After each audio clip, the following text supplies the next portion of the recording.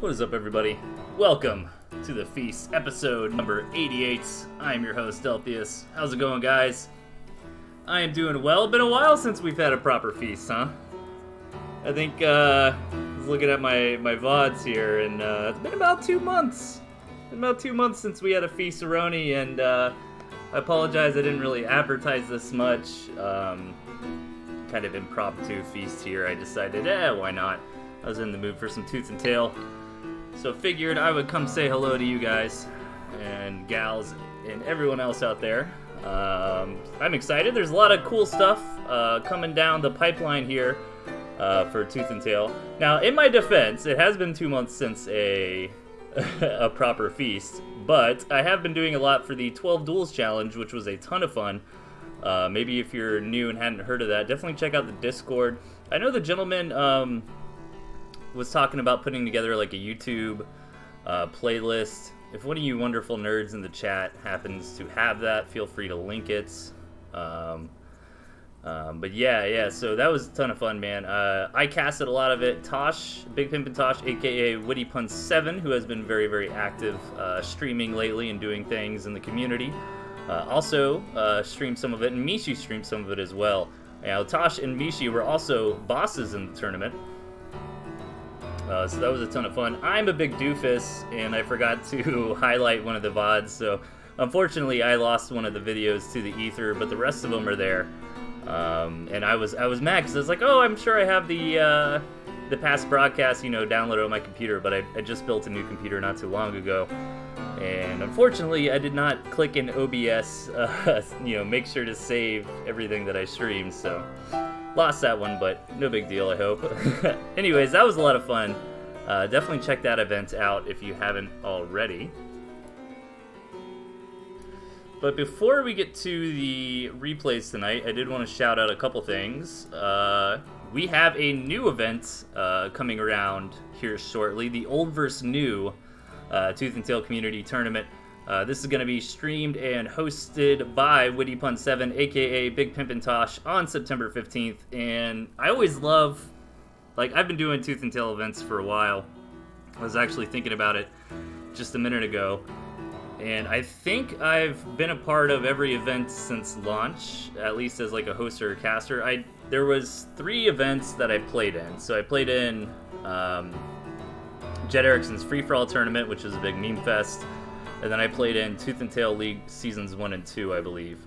But I was talking to Big Pimpin' Tosh about this. I think Blue Coon is also involved. And, I told him, yeah, I'll be a part of it. And offered to cast. But I think they're dead set on me being part of the old team. So I will be playing in this tournament, which I'm actually really excited about, because hosting and casting is a lot of fun. I'm always happy to do it. But playing in these events is so much fun, man. There's no, at least for me, the adrenaline rush you get when you're competing. Oh man, it's a blast. It's what it's all about. And don't be shy to sign up for this, guys. Even if you are a new player or beginner, there's going to be plenty of people on both teams. And the idea with this tournament is that we're going to kind of put together groups of players that fall into the old player category versus the new player category.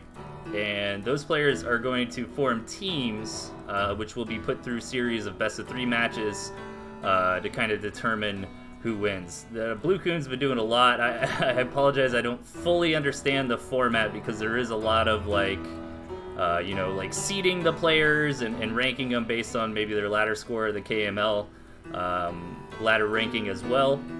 So there's a lot that's going on behind the scenes on trying to make the matches as even as possible. And the last I heard, the new team needs a couple more heroes on it. So don't be shy if you fall into the newer category. You'd probably have to look through the details to determine kind of where the cutoff is for players that are considered old versus new. In a nutshell, if you kind of you've been playing since launch or shortly after, you're probably considered an old player versus somebody who maybe started a year ago. Perhaps they would be considered new, but don't quote me there. All the information is on the Discord. And by the way, if you guys are not in the Pocketwatch Discord, definitely get in there. That's where all this fun information about events and tournaments and hooking up with other players to do matches and stuff is at. So really cool. I'm going to announce this a couple times throughout the night. Man, I love Glorious AFB. And he is such a good artist. Definitely check out his Twitter. I'm gonna have to put his Twitter on the page. I think somewhere in my details. I need to update my details for sure with the new events that is coming up. And I also like to give him a shout out, man. Glorious AFB is a wonderful artist. He's always ready to roll. It's crazy how quickly he gets this kind of thing done too, right? Like when a new event's coming up, I'll reach out to him. Hey, you want to do some art? And like a few hours later, bam, just something wonderful like this. So I'm really looking forward to this. I'm excited to be a player in this event. It's going to be a lot of fun. So don't be shy. Sign up. You can find out how to do that in the tournament section of the Discord. It's the pinned message there. And what else do we have going on? We've got a balance patch Aroni coming up here shortly. I figured I would go over this just very, very quickly. I'm sure most people who are watching this probably are more involved or know more about this than I do. But I do like to kind of give my 2 cents on the balance patch when it's proposed. So the Squirrel, 0.1 cast time down from 0 seconds, 0.9 cooldown from 1, and movement cooldown. So I think the idea with this Squirrel change here is it's really hard to retreat in modern Tooth and Tail. And I think the Squirrel change is probably trying to address that. You know, squirrels are just so good at chasing units down. And, you know, it kind of makes sense in a way, but I also like the idea of being able to retreat. It can come up in a variety of circumstances. Like, the general rule of thumb in competitive Tooth and Tail at the moment is kind of like, once you commit, or if somebody engages on you, like, even if it's a bad engagement, most of the time you're better off just kind of holding your ground and trying to fight rather than run away. So I think that's what this Squirrel change is kind of aimed at, to give a little bit more versatility to engagements, to allow some, you know, backing up, disengaging, that kind of thing. I could be wrong, totally could be wrong, but that's what I think. Toads are getting a little bit of love here, a little bit of HP buff, and changing. I believe we're going back to the way that Toads worked previously, with a larger AoE radius. Really cool to see. Toads have kind of fallen out of the meta on the current patch, so I like the change. I've always been a big fan of Toads. I think they're a really good answer. Well, I think design-wise, they're a really good answer for dealing with, you know, heavy tier 1 play. You know, Squirrel Toad versus just straight Squirrel. You know, if the Toads get some good engagements, that should be able to really change the flow of the skirmish. However, there is counterplay where your opponent can target fire down those Toads before they hit. And that to be honest, like, I really enjoyed casting that kind of meta because it made for some really exciting situations. You know, like watching guys like Chip, you know, like target down the Toads individually, and you're just like, damn, you know, they really deserve that win there. And you nice micro. Pigeons looks like are getting a bit of a nerf here, which I kind of like. I've never been a huge fan of the, you know, stack a whole bunch of pigeons kind of playstyle. We'll only stack 3 heals per tier. That's kind of interesting to me. I wonder if that will help. One thing with pigeons that I'd like to see is them kind of prioritizing higher tier units. So that's not necessarily what's happening here. But with the fact that, you know, multiple pigeons can't stack up on a squirrel, you know, for example, as they used to, you know, perhaps that pigeon healing is going to go to that badger or that boar, where you kind of wanted it in the first place. So I think that's pretty cool. Skunk getting a bit of love. I think this is reasonable. Skunk got hit pretty hard when it was changed to where you couldn't, quote unquote, like pre-gas engagements. But via, you know, the skunk kind of attacking the enemy's commander, right? So I think most people agree with that change. I could be wrong. I personally, from a design perspective, like that concept. But the skunk does need a little bit of love to compensate, because that was a big, you know, big portion of where the skunk got its power. So getting a bit of HP here. Getting a little extra gas duration. The formation priority, I don't know. I'm not going to pretend I know what this means, but I assume it has something to do with the way units kind of naturally form when you put them at rest. So you can see some formation priority to the chameleons and snakes, maybe a little bit of quality of life kind of change. The boar crit going from down to 4 from 6, I think it's a good start. I don't think I'm the only person who like laughs hysterically at how quickly boars wreck warrens. So a little bit of nod from Eel here, saying maybe that is a bit too much, and going down on that structure crit a little bit. My fox here getting a little bit of love. I'm always a fan of that. A little bit of extra damage here.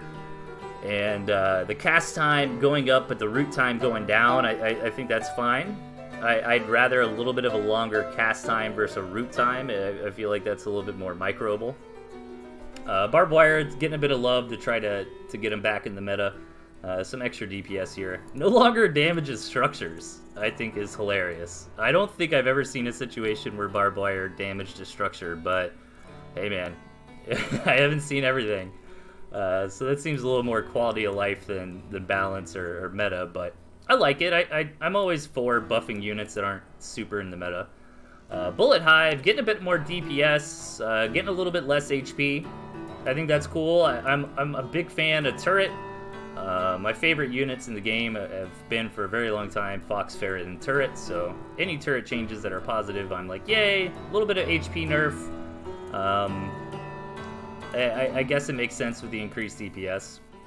I think the issue with turrets in the current meta, though, is all the units that can crit structures, like the moles and things like that. Balloon getting a bit of a quality of life change here, a little bit of an aggro range adjustments, and Tier 1 Warrens dropping some HP, while Tier 3 Warrens are gaining some HP. The Tier 3 Warren gaining HP, I think that's really cool. I like that. I'm skeptical on dropping the Tier 1 Warren HP. We'll see. We'll see.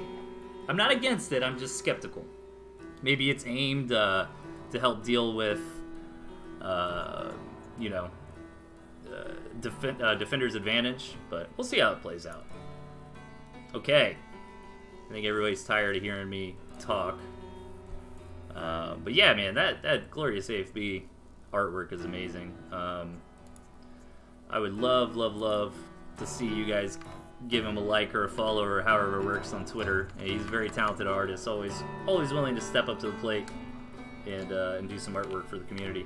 Okay, so if you're a longtime viewer of this show, you are going to be as shocked as I am to see game number 1. There was a very long time near the beginning where I'd have like a Vincent versus Bratmo game like every single week. Like those were the kind of the two, you always knew there was going to be a Premium Bow 2v2, which has continued. And you always knew we would start off with Vincent versus Bratmo. And the other day, Vincent sent me a replay. So I figured, for old time's sake, I would start him at the top of the list. And we'll start it like we did in late 2017 with a little bit of Vincent versus Bratmo.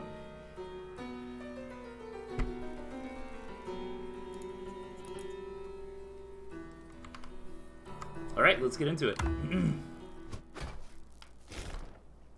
Okay, spawning on the left, we've got Vincent. And his opponent to the right, Bratmo. Alright, let me be a professional streamer and mute my mic before I cough.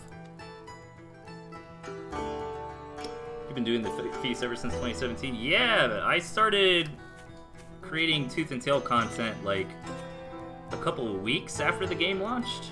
I've been around for quite a while. Like I said, yeah, I think I've only missed a couple events. I think I've been involved in every Tooth and Tail event as a host or a caster or a player post-launch. But before launch, Clash of Comrades was on the scene, and they were phenomenal, man. I mean, their production value was unrivaled. There's still a lot of great content on YouTube. I mean, the balance patches are old, but you get the gist of it. Really high quality stuff, the Clash of Comrades guys, and when I first started out, I collaborated a lot with them, and kind of went from there. And I still keep in touch with old AV Ultima from the Clash of Comrades scene, kind of drag them out of the Mire every now and then to do an event with me. He's always happy to do it. But this game, we've got some aggression going on. Vincent going for a 6-farm triple here in some very aggressive positioning. He needs to make sure to get something done, at the very least, not mess up his positioning on the map with this. And Bratmo has a nice response. Like, did Bratmo scout it? Yeah, he scouted it. Okay. I actually really like the positioning here of this turret and the Warren. And this is actually looking really good for Bratmo. That second turret I'm a little bit skeptical on, but I really do like that first one. And let's see how this defense plays out. Keep in mind, Vincent did sacrifice a couple farms to do this. And he did get one pig from his opponent, but that turret is doing so much work. It eventually goes down, but it definitely bought and paid for itself, so... I think Bratmo's okay, and I don't think Vincent's in the worst spot either. He did kill a pig, he did kill a turret, and he did some trading there. I think Bratmo came out on top, but Vincent's definitely still in this game. Really needs to get that 8th farm, though. There it is. I actually wouldn't mind him selling off one of these Warrens to prioritize that farm. But he wants to keep this aggression on, which might be the right call, because if Bratmo is kind of... figured, okay, the storm has been weathered here. This follow-up attack could do a lot of damage, and that turret in the south is not helping Bratmo out, unfortunately, as Vincent pounds his way through the front doors of Bratmo's base, getting a couple pig kills here. Unfortunately, his commander did go down, so the rest of this army will get cleaned up. But 3 pigs... Was it 3 pigs, or did he never rebuild this western one? Not quite sure, but either way, that follow-up attack got a lot more done. I wish Bratmo would have, like, sold this turret and replaced it here, you know what I mean? But it can be a pain, and unfortunately for Bratmo, like, he might have kind of forgot about that turret, right? Because it's, like, placed right under that tree, so it's a little bit hard to see if you're not paying super close attention. And these are just fun, casual games, so... Vincent laying down a couple mines. He's getting really aggressive here. He's taking this gristmill, which will be a nice tank gristmill that he can kind of fall back on. And it also expands his territory here, so his units will enjoy that healing a bit closer to his opponent's base. And he's going for it, man. He's building some moles up on the front, and I think he's going to come in for a big squirrel mole push if things start not going his way. You can retreat back to these mines, and that's what I was talking about right there, where it's really hard to retreat in Tooth and Tail. Like, Vincent suffered a lot of damage just simply pulling his squirrels back, so I think that's what the new squirrel change is going to try to adjust a little bit. And on the back of that retreat, Bratmo's actually pushing forward here. This tanking gristmill is going to buy Vincent some time. He needs to be careful with his units and not kind of let him just limbing forward and die. However, he thinks he's got enough, and I think Bratmo probably could have taken that, but he decides to back out for now. And Bratmo's not rebuilding farms here. He really wants to break his opponent's back and just straight up win this game.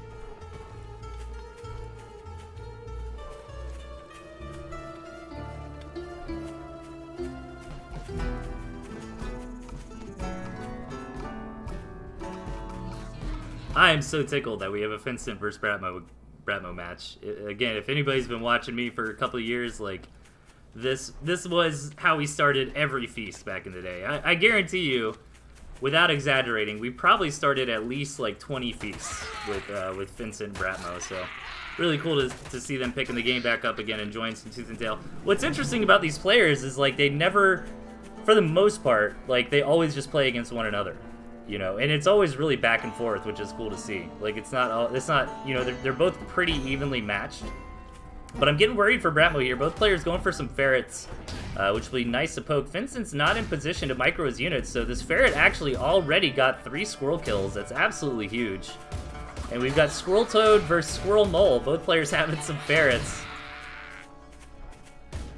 And again, I'm starting to get worried for Bratmo. We passed that 5-minute mark, so the economies are starting to dwindle. Vincent does have that second base. Vincent has been but his positioning on his ferrets was a little too far forward. Bratmo immediately dunks on those. Toad's blowing up on him, but hey, he gets the tier 2 units. However, Vincent still has a ton of squirrels left over, manages to pick up one of Bratmo's ferrets. Nice little mole warren positioning down there, by the way. Maybe he was going to try to do some kind of sneak attack. Man, Vincent's going for the throat. That gristmill is so low. Oh, man, he almost just straight up won the game, but that bloodlust, that sea in red right there, might have cost him everything as he really YOLO'd onto that gristmill with his entire army, and now he's got like nothing left. The counterattack for Bratmo is coming in.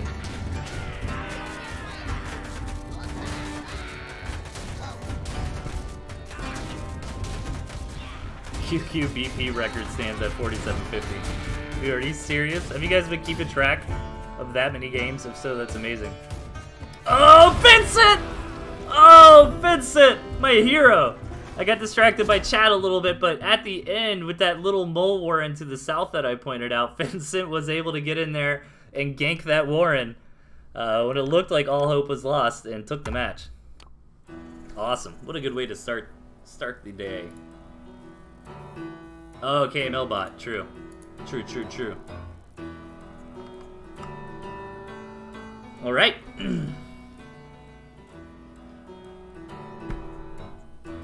We have intel on everything, says Galaro. He's got the eye in the sky. Alright, let's hop into a pretty high-level match here between two fairly well-known players. In the bottom left, we've got Mr. Mishi. Oh, I'm sorry, Dr. Mishi. And his opponent to the right, Doohoo. Okay. Off the bat, my heart is with Doohoo here. Rocking that Owl Fox. I would love to see that work, but the problem is, here's the problem. The problem is I always get really hyped when I see multiple tier 3 in decks, and 9 times out of 10, it never gets to that point where it's relevant. But Doohoo is for the most part, kind of defensive macro player. So if anybody's going to pull off this kind of strategy, it's going to be him. The idea with the multiple tier 3 here is to have options. It's very expensive to have these options, as you're taking up 2 deck slots, which is huge. However, he's got the flexibility to pick Fox if that's what the situation needs, or try to mass up the Owls in the later game, if that's where it goes. I kind of like to see, personally, I like to see Owls with Falcons, because I think they kind of go hand in hand fairly well, and Owls without Falcons are vulnerable to an opponent having Falcons, like we see Mishi with here. But it definitely could work. And really, I think what Doohoo wants to do is get up to like 1 to 2 bases, get out of Fox, steal some harassment with that, and then take the game to the late game, and then just start massing up Owls. Meanwhile, Mishi's got more of a tried and true meta deck, in my opinion. I'm in the camp that moles are good this patch. Some people disagree, which is totally fine. But I think Squirrel Mole does pretty well. So Mishi's got that going for him. He doesn't have that like hero tier 2 in the early game. You know what I mean? Something like a Chameleon. The Falcons can work, as we see here. Mishi is going for some quick Falcons. You gotta be really careful with those things, though. They are, flying paper airplanes, essentially. They'll go down very, very quickly if you're not really on top of your micro. However, Mishi will absolutely be on top of his micro, as he's one of the top players. Meanwhile, Doohoo's going for that quick Snake, which I feel like is better in the early game. That Snake's going to be able to harass pretty effectively, especially on this patch, where Snakes apply that slow as well, right? So imagine you get 1 Snake tag on a Falcon or something, 9 times out of 10, that's going to be all you need. So we'll see how it plays out. Does Mishi know about... Yeah, Mishi knows about the second base of Doohoo. And it looks like he's going for like a 1-base play. Not necessarily a 1-base all-in, you know? It is kind of a quick expansion from Doohoo. Mishi could certainly, if this doesn't go his way, transition into a second base of his own. But this is a really hard second base to defend, but hold that thought. Here we go. The Falcons just deleting a Snake right off the bat. Very nicely done. Maybe if Doohoo turned and fought, he could have traded that Snake for a Falcon. Keeps one of his Snakes alive, but it's down here in the back at very low HP, not doing a whole lot. And this DPS from the Falcons is absolutely outstanding when they're protected correctly. And Mishi looks like he wants to get the second base. He's going to try to make sure Doohoo can't take too good of an engagement on him. He gets one of those Falcons down with the Snake.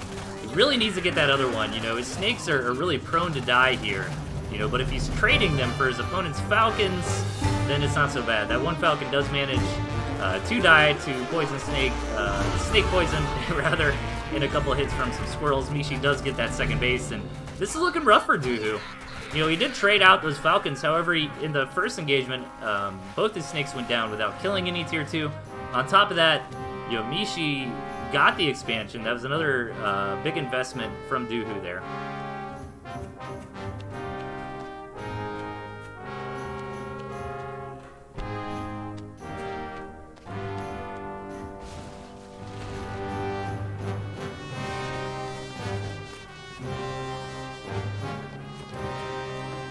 Alright, so Mishi not going to try to push the waters.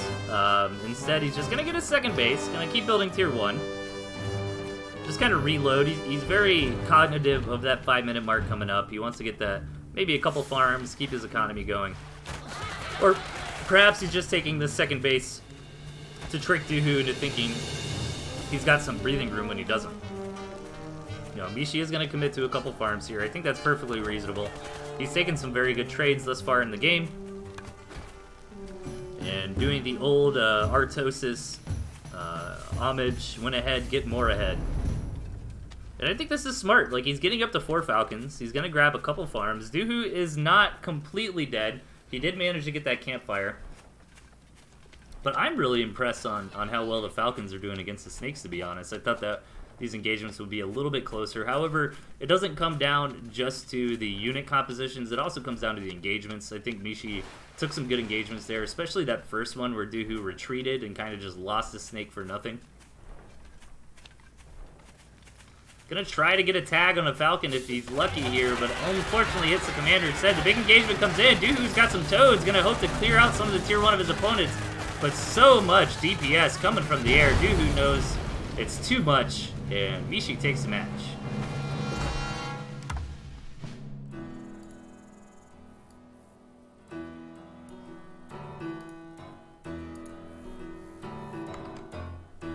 Okay. Let's keep it rolling. We have a really good lineup of replays tonight, to be honest.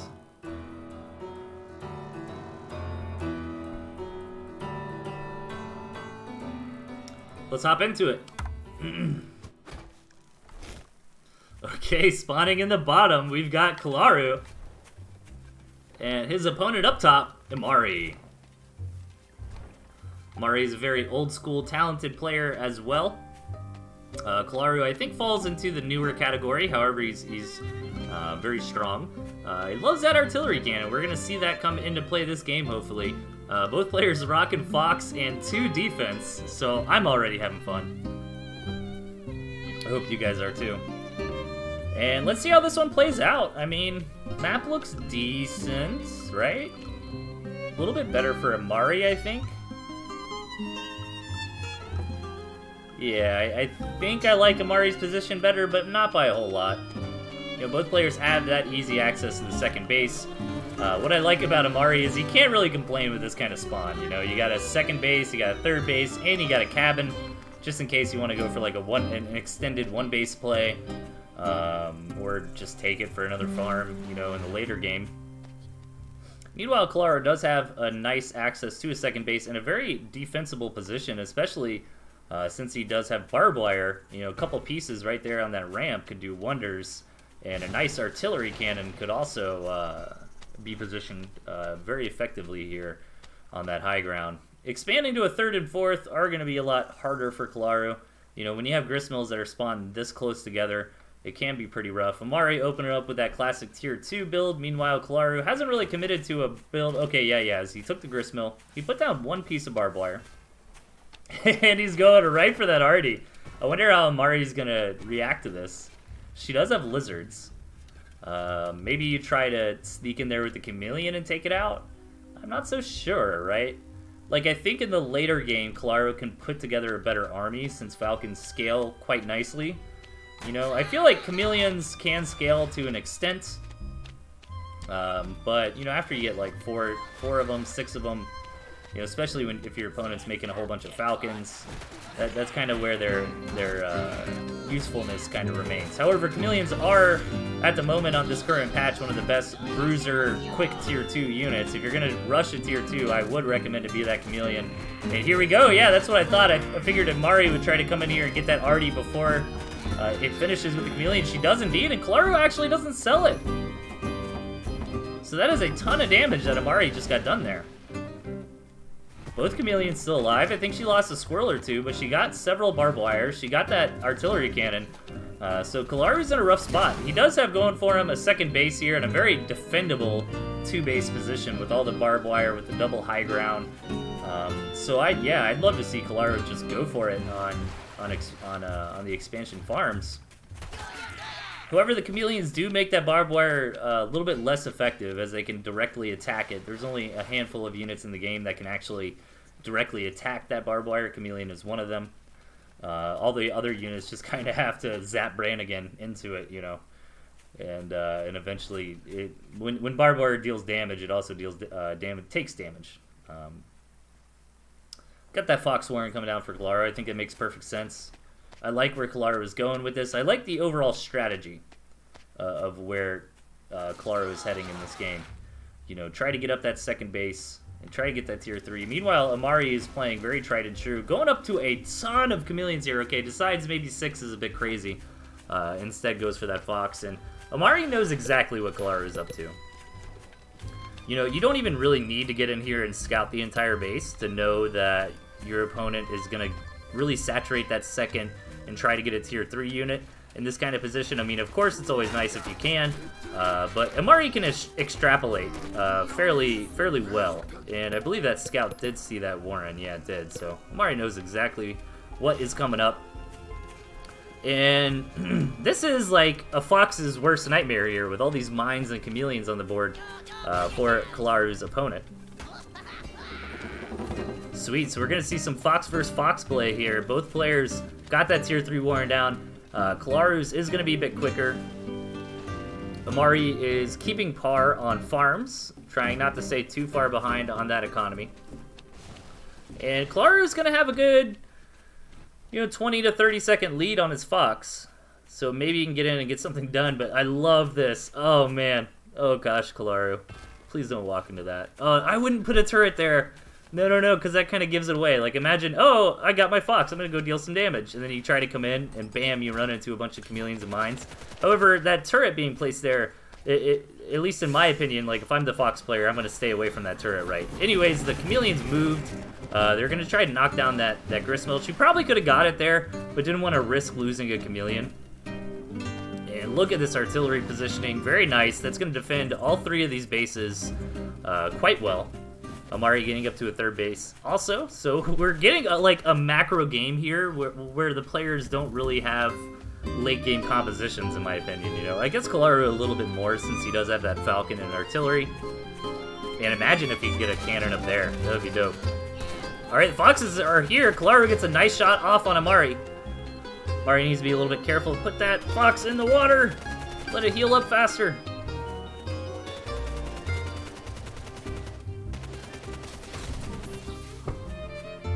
Yes, I am doing a heavy set replay tonight. I normally try not to, but it was from somebody that doesn't submit regularly, and I always try to prioritize if there's like a random person I haven't really seen before, So figure why not. I did play against Heavy Set on the ladder earlier, and he rushed me and failed, and then rage quit. It was pretty hilarious. Okay.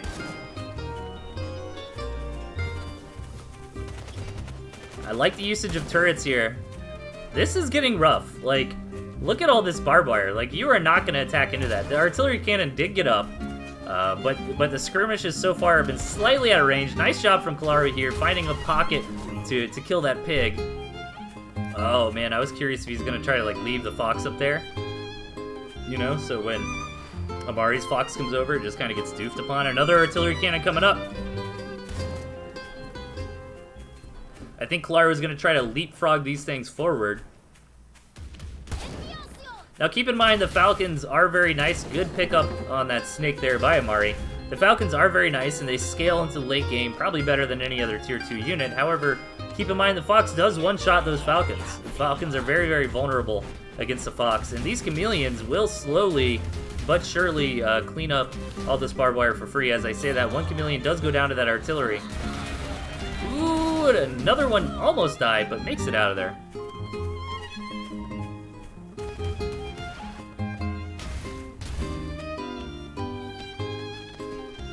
Dude, this is an awesome game.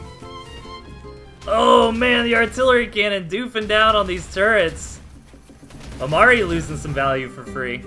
I have no idea who's ahead anymore, to be honest. This is very close. Amari going for that double Fox. The idea with that is, of course, you're going to get extra DPS into main engagement. However, 2 Foxes will one-shot one of your opponent's Foxes. Somebody lost a commander there, right? I think Amari lost her commander, I'm pretty sure. Am I crazy? I could be crazy. But that went very, very well for Claro. I believe the reason is Amari kind of rushed in full throttle and her commander went down. And lizards too. These artillery cannon are doing such a good job as Claro expands up to 4 bases, kind of scattered on where the saturation is. That Fox is so low. Amari's Fox actually went down. I apologize, I missed that. And Amari's gonna try to bludgeon her way into this base from Kalaru, but with 2 artillery cannons coming down, with a bunch of barbed wire, with some good micro, Kalaru shuts down that rush very nicely. And Amari's in desperation mode, kind of selling off everything that she doesn't need. I'm curious that she's keeping 2 of the Foxes here. She paid for 1. The other one is still in that red, in that supply block, as we call it. Clara's gaining some confidence here, pressing forward. Does Amari have enough to continue this game, or is that going to be all she wrote? On the back of some good micro and some great defensive structure placement. Oh man, Amari ends up rallying. I thought this game was about to end. Keep in mind that army value graph does count all the defensive structures from Kalaru. You know, moving army-wise, they're kind of in a similar position. And Amari, I wish she would have sold off that second Fox. There's no way that she's going to be able to afford that. Okay, yeah, she finally sells it off. Get a little bit of extra money for the things that she can afford here. Sometimes you just gotta shop at that dollar store, you know what I mean?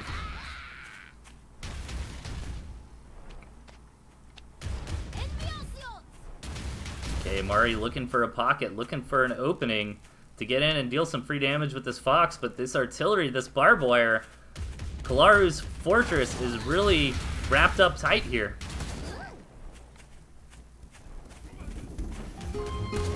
Ooh, another pig kill there from Kalaru. That Fox is so low, but it stays up. I don't even think the Fox is the problem for Amari anymore, to be honest. I think the problem... Oh, man, that barbed wire on the top. That was a very smart play from Kalaru there. But I think the problem really is the artillery cannons, you know? Like, it is just so hard for Amari to take an engagement with those up.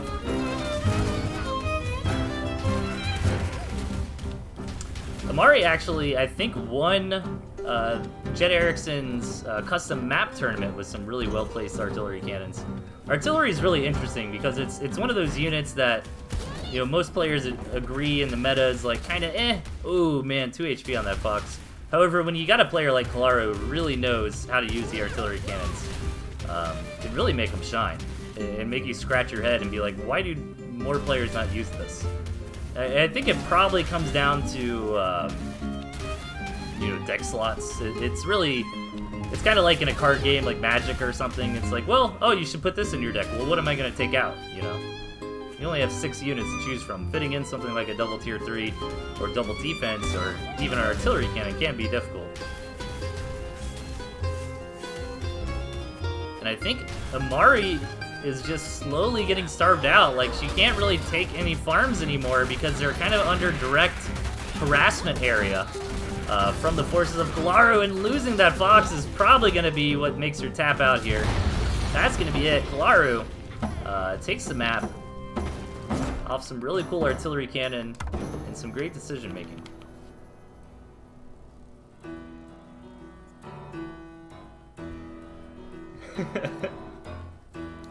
Tosh in the chat, Kalaru's arties are better than other arties. Man, it feels like it.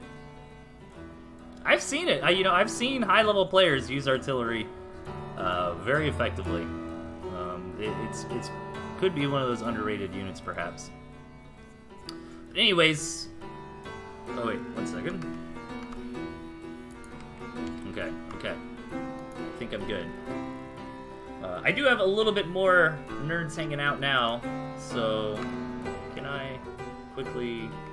Oh no, that's not gonna work. Okay. Oh wait. I already have it over here. Boom. Boom, boom, boom. Bam. We have a new tournament coming up, guys, if you haven't heard about it. It's the Old vs. New tournament being put together by Witty Pun 7, and I believe Blue Coon is also doing tournament organization / planning. Correct me if I'm wrong there. That's going to be on September 15th. It's going to be a ton of fun. Check out the Discord. In the tournament section, there's a pinned message that'll link you to it. And the idea with this one is it's going to be older players versus newer players. And it is going to be a blast. I'm hyped. I'm a player in this tournament. I am not casting or hosting. I will be part of the old player team, so I got to get the rust off my play a little bit here. I was laddering a bit before I streamed today and had a ton of fun, so you'll probably see me on that ladder a little bit more leading up to the event to not disappoint my my fellow OG nerds. But yeah, September 15th. It's going to be on Witty Pun 7's channel. I think he's looking at getting another caster, possibly. Don't quote me on that. You can find more details in the tournament section of the Discord. Okay. Little advertisement break there.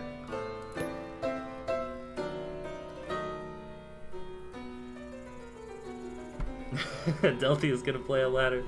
Hey, I was on today. I did all right. Won a couple, lost a couple, you know. Alright, match number 4. I actually used to stream ladder a lot back in the day. In the bottom, we've got the Gentleman. You know him, you love him. And his opponent to the left, Dizon. Both powerful, well-known people in the community here. The Gentleman's always been one of the top players. He's always very involved in hosting events and that sort of thing. Yeah, I used to do ladder and stuff on ToothAndTailTV, but eventually I just kind of decided, I don't know, I want to keep this channel for like events, you know, for the scene and like replay casting like this. I don't want to do like personal streaming on it, if that makes sense. But I do hop on every now and then. I don't play as often as I should, I do admit, but every time I do play I have a blast. Tooth and Tail's such a fun game, especially if you're like me and you don't have like a whole lot of time to game anymore because you're an old man and have responsibilities. Like, you can hop on. I mean, for like if you played Tooth and Tail for an hour, you could play, you know, 10 matches pretty easily. You know, somewhere like 5 to 10, you know. I think that's one of the things that drew me to Tooth and Tail to begin with, is I'm such a big fan of turnaround rate in games. I love a quick turnaround rate. Turnaround rate basically just being, you know, how long the match takes and then how long it takes to get into another one. And Tooth and Tail is really, really good on that. Like, I tried the auto chess thing. I know that's like, I don't know if that's even the new big thing anymore. I think I'm a couple months behind on that. You know, the Dota League of Legends spin-off auto chess things. Like, I tried those, but I mean, don't get me wrong. If you like it, you like it. But for me, it just took too long. You know, I can't commit an hour to play one match. I don't have the time. Dizon opening up with some lizards here. Meanwhile, Gentleman opening Squizzard. Dizon gonna grab some Skunk. Skunk's kind of an interesting pick with the lizards. We'll see how that pairs up. Dizon's got to be careful. I don't think he's quite got that critical mass of lizards to the point where you can kind of get over the defender's advantage. You know what I mean? Like going into that, any wasted DPS on that Gristmill there would be rough. And those lizards, of course, taking those couple pop shots before they close the distance against the squirrels. However, Gentleman's going really hard on lizards here. I'm kind of getting a bit worried for Dizon since he's going for skunks while Gentleman's getting so many lizards. And Gentleman's already kind of eking out a bit of a lead here in the early game. He did get that second base up very, very quickly. Already got a couple farms on it.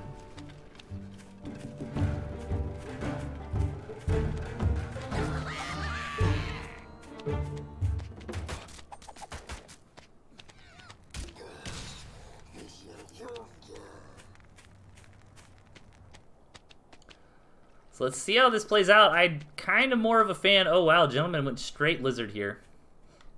Yeah, I'm worried about the skunks versus a pack of lizards, man. Like, typically the skunk gas is not as effective against units like this. And Dizon went for Squizzard, which can do well against like pure lizard or pure squirrel. However, he doesn't have that mobility on the map, right? Because Gentleman's group of lizards here is just so much bigger. And yeah, Dizon's going to commit to more squirrels. That is going to be better on defense. And Dizon's got a pretty defendable position. It's kind of more rough for the Gentleman against a big pack of lizards, right? Because there's so many ways you can come in here. Where Dizon's kind of just got to defend this like one arc. And he's kind of tight, you know, nice and tight there. Grabbing that Badger. And again, the Badger can get overrun by a group of lizards. However, the Badger is a quite strong unit, and Gentleman hasn't seen this coming yet. I think he wants to try to come in and find a pocket with his units. When you build a whole bunch of lizards like this, you've kind of positioned yourself very nicely for a base trade. And you can kind of get in and get out. Like, the idea is maybe Dizon's a bit out of position, so Gentleman comes in here, you know, gets in, deals some damage, gets out, before Dizon can react. Gentleman still doesn't know about the tier 3 though. He is getting some chameleons, which are nice against the Badger as well. Badger Warren is up. Dizon is a bit blocked though, can't afford it quite yet. Both players really skyrocketing up in economy. There hasn't really been an engagement yet. I'd actually am kind of skeptical whether or not a single unit has even died this game. So both players in fairly even spots. However, once that Badger hits the board, if Dizon can defend it correctly, and especially with the Gentleman kind of teching out of all the lizards, I'm starting to like Dizon's composition more and more. Ooh, the Wolf Warren got thrown down. I love a good wolf. But it is gonna be a while until Gentleman gets that juicy wolf buff, so... Oh, Gentleman's finally gonna get in here, and... Oh, and he still doesn't get... Oh, wait, Gentleman. Sneaky, sneaky. Now he's gonna come in, he's gonna see the Badger. More importantly, he's gonna see the Badger is done and out on the map. How's he gonna respond to this? He needs to kind of hunker down. He's gonna try to counterattack with the lizards. Smart play from the Gentleman. This is gonna buy him some time. Dizon is gonna come home to defend. You know, 15 lizards is enough to just straight up kill this Gristmill. And Gentleman's gonna go for it. Is he gonna get it? It is so close, but Dizon is gonna defend. And now the Gentleman's in a terrible position. He just lost most of his army here. Or at least a good chunk of it, and he didn't get anything done for it in the process. Dizon moving in with the Badger. The Gentleman needs a good engagement. He needs to target this Badger down with his tier 2 units. But Dizon's just got so much on the board. Losing all those lizards and getting nothing for it was rough. But even if he got that Gristmill there, it really wouldn't have changed this attack. You know, it would have put Dizon in a terrible position. But Dizon would still have attacked in, you know what I mean? And the Gentleman can't quite close the gap on this Badger. However, most of the other units have been picked apart, and that is a good way to deal with the Badger. He eventually does get it. Very nice from the Gentleman. He did lose his expansion, however. But now we're kind of in the reverse situation where Dizon does not have an army anymore. He's got a big income here, but he needs to get home immediately. He's kind of still rallying. He needs to go home. He needs to sell off some Warrens and just build whatever he can to brace for impact. from the big counter attack coming up from the gentleman, but the gentleman's only got 10 seconds. He's got to go build a farm. He's digging. He's going to make it in time. All right, he's got a few falcons, a wolf, and a dream here. Let's see if he can make it work. That is so much tier 1 coming out from Dizon.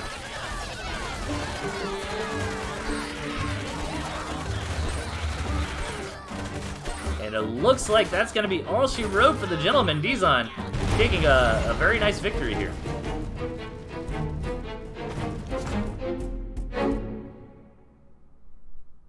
It's the return of the gent curse, yeah. Oh, man.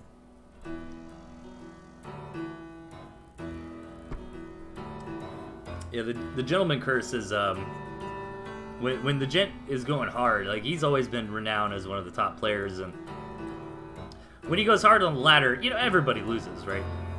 But it was funny, because for a while, like, I had so many submissions where people are playing the gentleman, and it's all just the gentleman losing. So if you, like, tune in and watch the stream, you'd be like, oh man, the gentleman's getting beat up all the time, but it's really like, he's one of the best players, and everybody knows that. So, oh man, I beat him. I'm gonna submit that replay. You know what I mean? Some more great players in match number 5 here. Let's take a look. After this one, I might take a real quick bathroom break, probably less than a minute, and then we will keep moving forward. In the left, we've got Iris, rocking that double tier 3, and his opponent to the right, this guy. This guy with no squirrels, no lizards. Relying totally on moles here. And being AFK, looks like. What is this? Is this some kind of, like, meta strategy I'm not aware of? Is he gonna 4-farm boar? That'd be so amazing. No, unfortunately, he was just AFK. Comes back into the game. So a little bit of a early game boost here for Iris, as those couple farms were placed down slightly late there by this guy. And that could definitely affect things, you know. That's a boost that you're giving Iris, and Iris is already a strong player that doesn't need a boost. And look at this crazy map here in the bottom. So many doodads. It looks like the main attack path will, of course, be kind of this way. However, you could be sneaky and make your way through the maze of ruined buildings down here.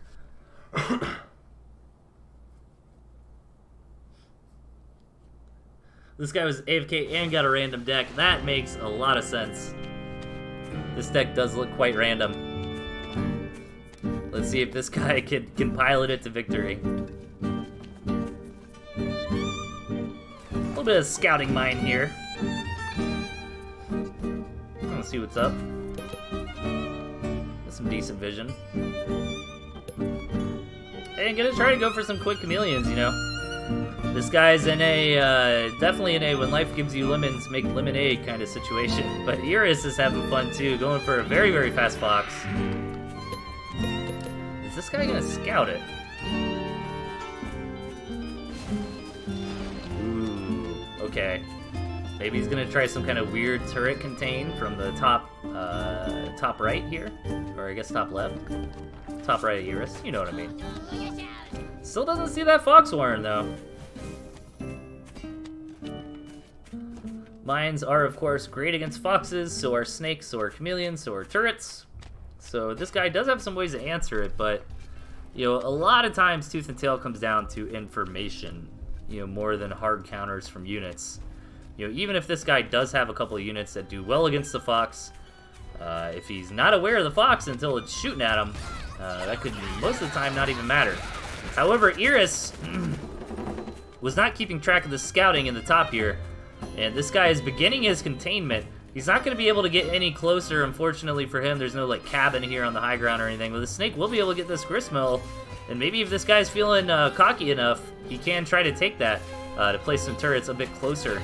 Fox is on the way, but not exactly what you're looking for against turret, mine, snake here. Chameleon. Turret, mine, snake, chameleon. These are all bad things for foxes. However, killing that gristmill, yeah, that does expand out this guy's territory. Since Iris' territory is no longer contesting his. But he's got a very nice containment position already underway. It's gonna be hard for Iris to leave his base with this fox. This guy's still not aware of the fox, but just kind of has what he needs to deal with it. Alright, fox is up. Iris is one of the best fox players. So let's see what he can get done. Gets a couple tier 2. 3 tier 2. 4th tier 2 should go down. Only 1 stack of poison on that fox. It'll be okay. And Iris busts through those first initial turrets pretty nicely. This is starting to look good. This guy's plan is beginning to crumble apart. Ooh, losing his commander as well. That always hurts. However, he really doesn't have a whole lot of units to be microing to begin with.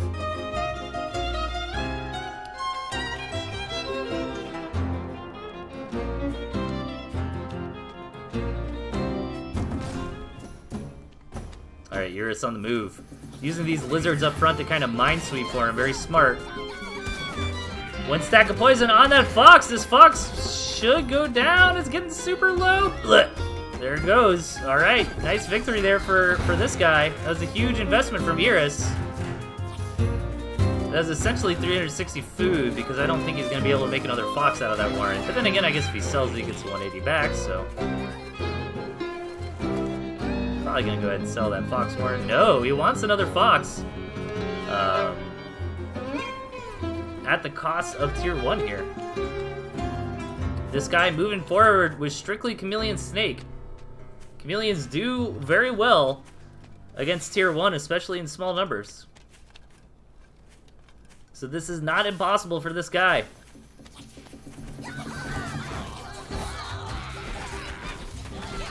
One chameleon goes down. However, this guy is doing phenomenal in this engagement so far, and he's gonna go for it.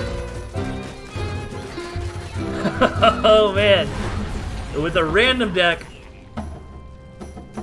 with being AFK in the game for like 40 seconds, this guy still manages to take the win. Very, very nice. Okay, everybody, give me a brief moment, and we will continue the show. Probably about a minute. Give me like 1 minute. 1 minute break. We'll keep going. I'll be back in a second.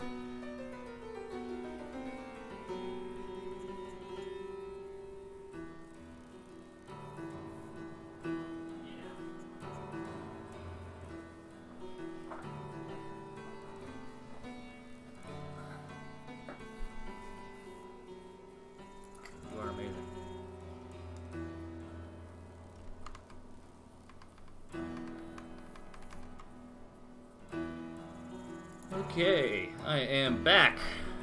Where do we leave off? A little bit of P-boop action here, coming up next.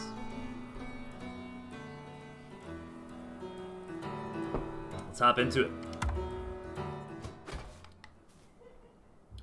Alright, spawning in the bottom, we've got P-Boop and Red Dino. Their opponents up top, Kerpa and James. A little bit of 2v2 action here. Let's see. Premium Bow. Premium Bow's like, I don't need squirrels. Toad Mole. Now we have seen some Toad shenanigans in 2v2 work quite well. Just kind of slamming Toads into gristmills. That would be hilarious. And I'm not saying that's what they're going for here, but I am a little suspicious since we do see old P-Boop and Dino both with those Toads. This is part of the first 2v Tuesday. Oh, awesome! Very cool.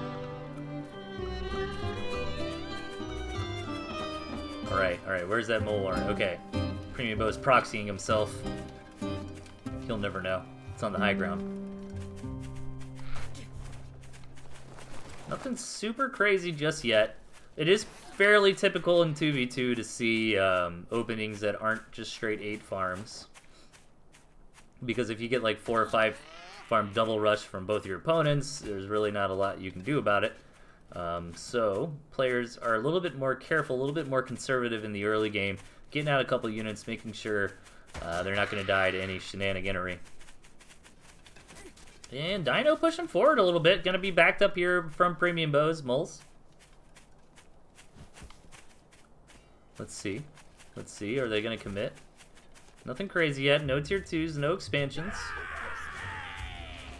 Everybody just kind of building up. Here we go, James is going to take that 12 o'clock base. A little bit of defense thrown down here from P-Boop. Dino just kind of poking out in the map. Some nice micro there.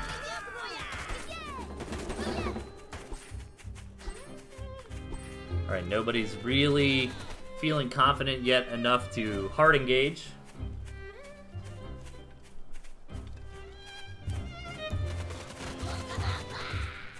Let's see how hard James commits on the second base. He's got a couple farms so far.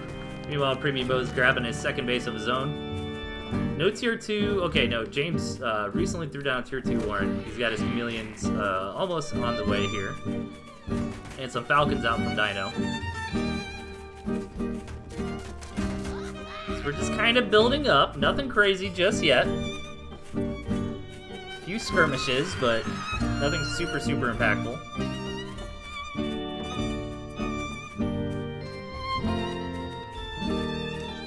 Let's see how this plays out.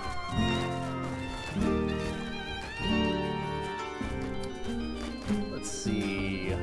What are all these? What's Kerpa up to? Okay. Oh, I'm sorry. James is getting skunks as well. Let's see. Kerpa and Dino both still need expansions. This map is pretty heavily favored for Premium Bow and Dino here, as they have most of the gristmills on their map, on their side of the map. Like, Kerpa doesn't even have access to a second base, which is very rough. However, they could go for a very strong 1-2 base all in and try to end the game that way. It's kind of how it works in Tooth and Tail. It can seem busted at first, but it kind of plays out if you're good enough to kind of adjust your play style, you know, based on the map gen, if that makes sense. Big engagement coming in here. And will blue and green be able to push through so many turrets here from Premium Bow? And a lot of Falcons staying alive for Dino. Pushes back this heavy tier 1 force from their opponents.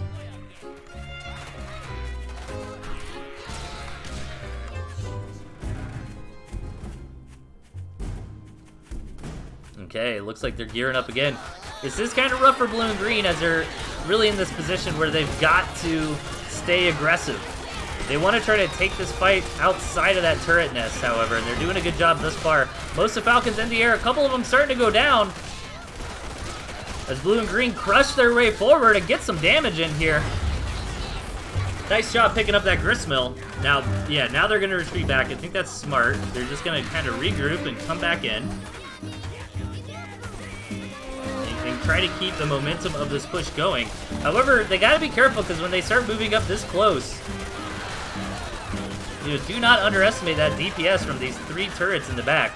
Man, 1 HP on that Falcon. Dino keeping him alive. And the Fox is here for Premium Bow.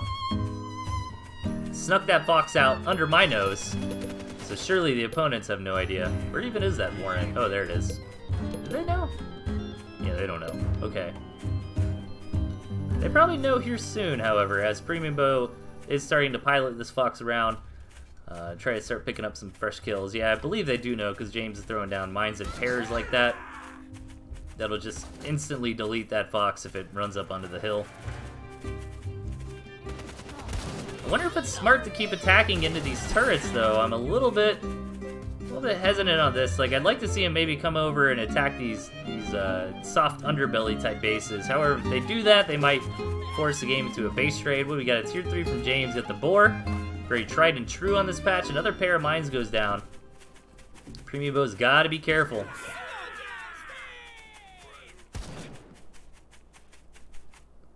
Oh man. Oh, P-boop. I was getting worried for a second there. Yeah, James, like, I feel bad for James, man. They gotta commit. I think it would probably behoove blue and green. Very nice there by Premium Bow picking up those mines with the moles.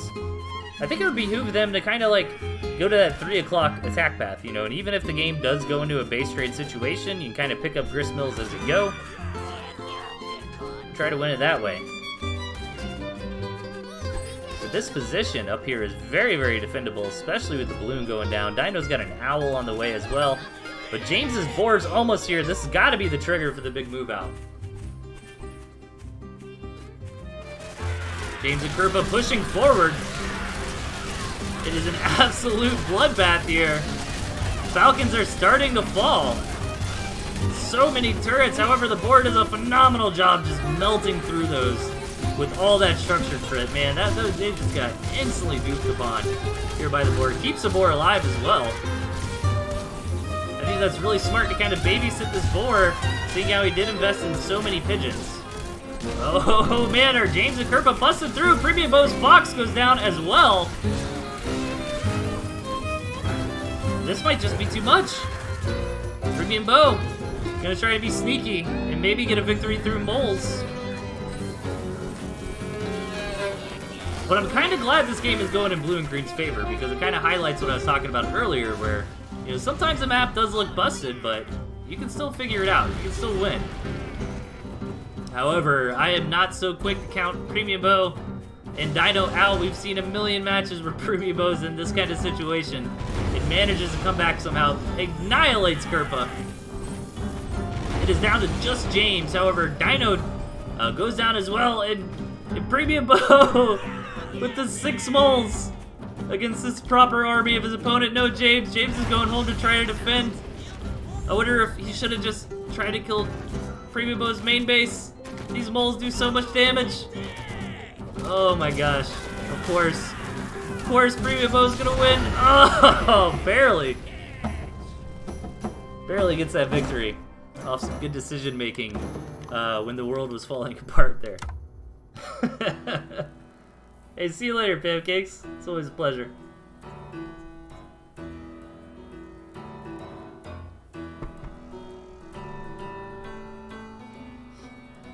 With moles to spare. You had like 1 mole to spare. If that.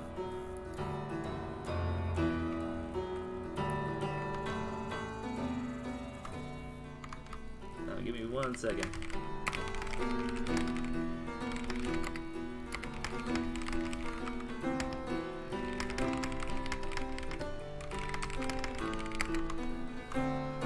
Okay. Match number 7. Let's hop into it. I thought for sure Premium Bow was going to lose that one. I was pretty convinced. In the bottom, we've got James, our recent champion, and his opponent to the right, streamer, organizer, Big Pipitosh, aka Witty Pun 7, with the 3 tier 3. Oh man, I am quite delighted tonight in the offerings, in the in the sacrifices here. These are good. All right, Tosh. If you actually build all 3 of these tier 3 units, I would be so happy. Squirrel Pigeon Chameleon's kind of the, like, serious core of the deck, it looks like.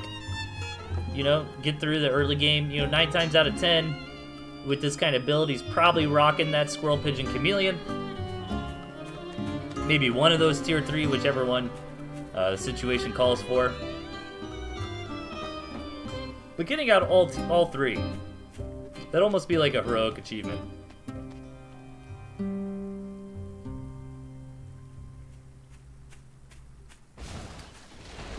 Meanwhile, I think James's deck looks pretty strong.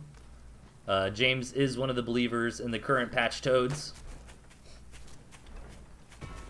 I think I'm in the camp that Toads do feel a little weak, but I don't think they're, like, unplayable. You know, we saw James use Toads quite a bit in 12 duels and do very well with them. Both players grabbing that quick Chameleon. James opting for even, like, more of a greedy opening on top of that. Tier 2. Typically, the build is like 8 farm, tier 2, tier 1. But he went 8 farm, tier 2 into a gristmill. So very, very greedy here. And Tosh grabbing this sneaky base. Now, this could backfire if he takes it too early in the game. Okay, I was going to say if, like, James hadn't scouted this yet, you know, and he has to, like, come over here and scout since we're still in the early game, he'd probably catch it. But I don't see why James would ever really go back over there. So it's pretty likely that Tosh will get away with that. You know, because James got like 3 bases right here. Like, James is spawn. You cannot ask for a better spawn than that, right? Like, 3 bases, all tucked together into a nice high ground. He's even got water outside his base. And that's beautiful. And then a 4th and a 5th over here if it ever comes to that. Tosh in a bit of a harder spot. However, could have taken that as his natural and grab that campfire as well. Hold that thought. James is on top of his due diligence here and does spot that gristmill. So he's going to send his forces right on over to deal with that. That's going to be a huge blow for Tosh. There's really no way you can salvage this. The only thing Tosh can do is try to come over here and sell those farms. But no, James actually pulls his army back after Tosh kind of feigns an attack to the front. Good decision making there by Tosh. Gets that Badger Warren down as well. Balloon going down for James. It's going to be pretty important for James to scout this this Badger Warren. I think James is kind of relaxed. He's like, I can come over here and take out this base whenever I want. Yeah, just going to send a couple chameleons over there to get the job done. But James does not know about this Badger. In fact, I don't think James has really gotten a scout in a little while to his opponent's base. That was a big blow to Tosh, however. You know, losing that gristmill and those 2 farms. I think Tosh is in a kind of all-in position now. You know, he's gonna have to make this Badger push work. Good job handling money. Make sure not to block that Badger. He's gonna be able to begin production ASAP.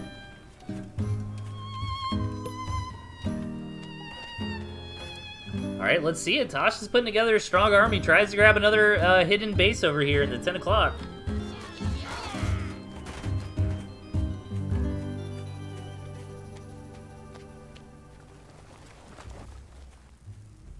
Oh, man. Gustavo, thank you so much for the cheers, dude. I really appreciate it. Keep it up, he'll notice eventually. Yeah, I disabled alerts and stuff, man. Thank you, though. That is really awesome. I definitely appreciate it. All right, James moving forward. Nice engagement here. Gonna try to bust in before the Badger is up and running. Gets a lot of damage done. However, the Badger is here. And a Badger and some pigeons and some good micros, all you need.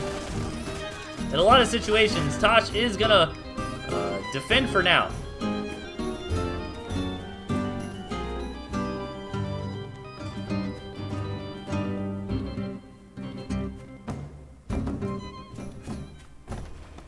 I'm really surprised Tosh didn't just try to, like, YOLO push after that. Is he aware of the balloons? He's aware of one of them. Like, 1 balloon probably wouldn't stop me, but 2 balloons would piss me off a little bit. But yeah, Tosh is actually clawing his way back into this game. You know, that was a strong attack from James, trying to take the wind out of Tosh's sails before that Badger got up. But over here on the side, man, Tosh is trying to make up for some of this lost money just by going super, super hard on that base. And it's going to be hard for James to read, but James... Oh, man. I'm actually super impressed by James. A lot of players do not do this enough. You know, just checking the map. And to be fair, James should be a little bit more paranoid than normal since he already caught Tosh trying to do his sneaky base.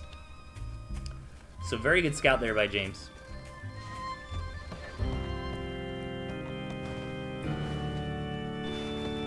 Yeah, I agree, Tosh. I think the one balloon, I'd probably maybe try the push, but two balloons right there through that water. Oof. All right, here we go. Big engagement coming forward from James. Nice micro back from Tosh. Manages to pick up a chameleon. A lot of the tier 1 going down in that process, though. But now Tosh is actually in a good spot. He's got the higher tech army. He's got a strong farming second base that is not going to mine out anytime soon. James pushing in again. Lots of tier 2. These Falcons will deal incredible damage to a Badger very, very quickly. I remember that was one thing I thought was kind of interesting back in the day where Badger was like super, super meta. You know, I started experimenting with some Falcon openings, and sure enough, yeah, if you got some good Falcon count and some good positioning, you can delete that Badger very, very quickly.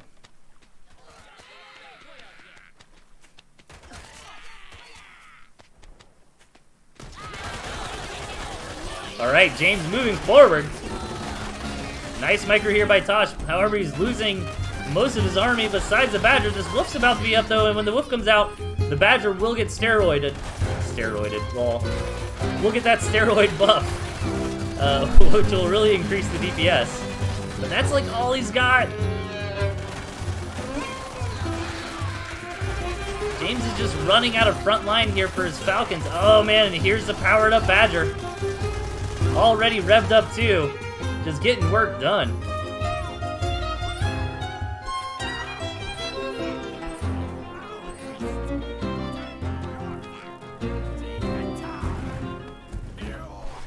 This is looking good for Tosh.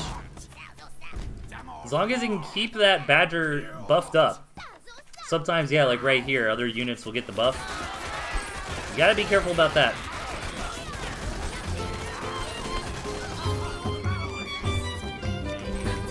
If he can keep this Badger buffed up and revved up, it's going to do a ton of damage. Can't quite get the right angle to target down that balloon.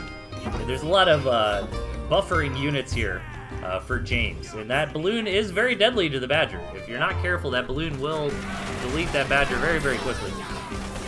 And the boar is here for James, pushing forward. Is he going to really commit to this attack? The Wolf goes down. That is huge.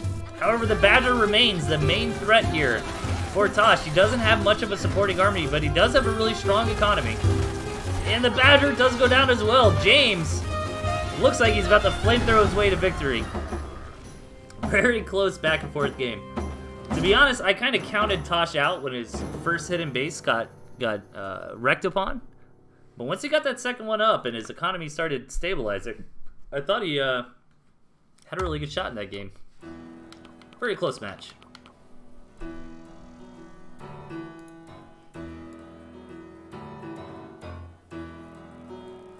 Okay.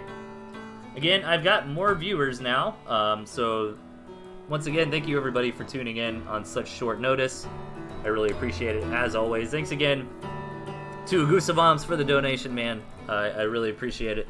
But while I've got everybody gathered here together, let me do a quick shout out to the next upcoming event in Tooth and Tail. We've got the old versus new Tooth and Tail Community Tournament. It is being put on by Witty Pun 7, aka Big Pippintosh, the Badger player you just saw in the last match. And that is going to be on September 15th. And the idea with this tournament is it's going to be older players that were around in like the alpha or right after launch, versus newer members of our community. Who've maybe been here like for the past year or something. You'd have to ask Tosh or look at the details a bit more closely to figure out what exactly, where the cutoff is for the old versus new.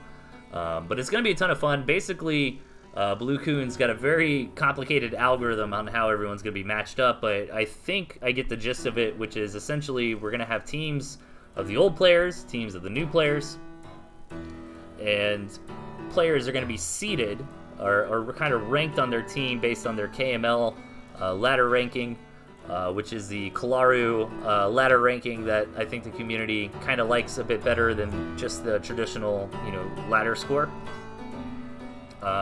And players will be seeded against one another from both teams in the fairest way possible. They're going to play best of threes, kind of score points for their teams, and whoever comes out on top will get the bragging rights. So I'm super hyped for this one. I'm pretty sure I'm not hosting or casting this. I am a player on the old school team, so you'll probably see me on that ladder trying to get my skills up to par here to compete.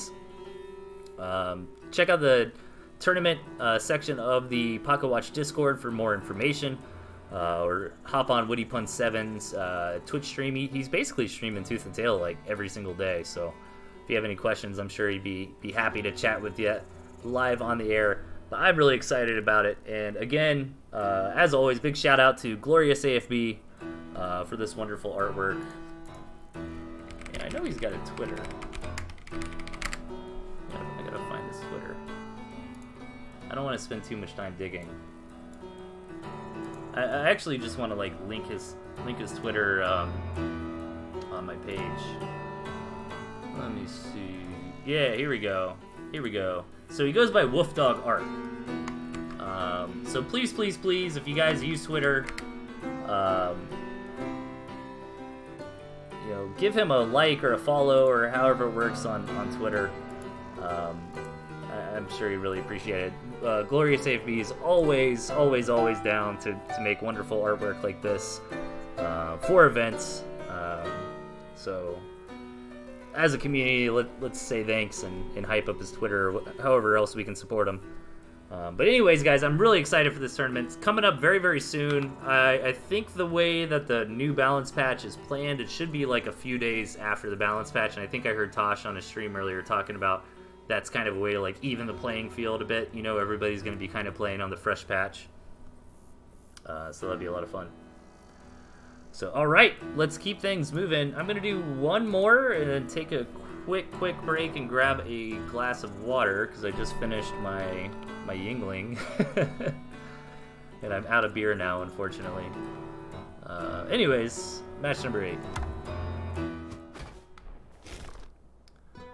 Okay, so this match was one of the 2v2 RNG tournament matches that Premium Bow organized and I hosted. So this is a loser's bracket match that was not casted. So keep in mind these are random teams and random decks. But this one's submitted. I think they thought this was a lot of fun, so I figured I'd show it off tonight. In the bottom, we've got Mr. Ziggy and Raucous Pockus. And their opponents up top, Premium Bow and Kerpa. Okay.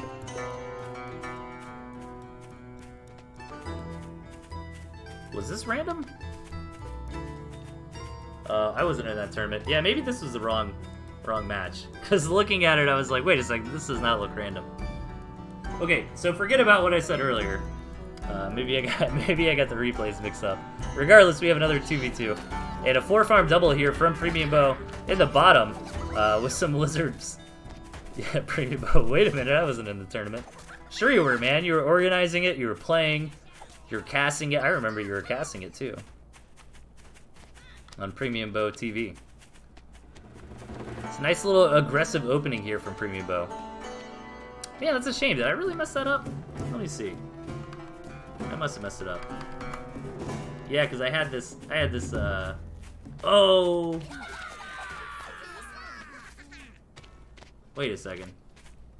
Wait a second, guys. I think I screwed up even harder than that. Because this is match number 8.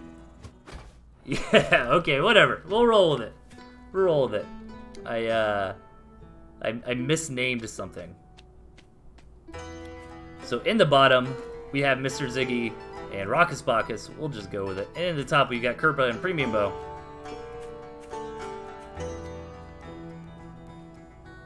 So there is a 2v2 unaired tournament match coming up earlier, but I mislabeled this one and thought it was Protocam versus Mr. Ziggy, because I am amazing.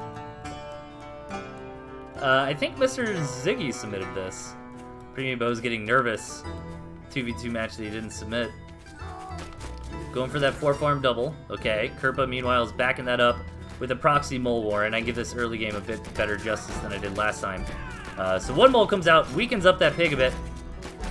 The other mole's gonna try to get it done, but doesn't quite get there in time. Premium Bo is a little bit late to the party. Kerpa should have waited for the lizard reinforcements before going in, so this rush got a little bit botched here. And this is turning out very nicely for Mr. Ziggy and Raucus. Taking very little damage there and handling that rush quite well.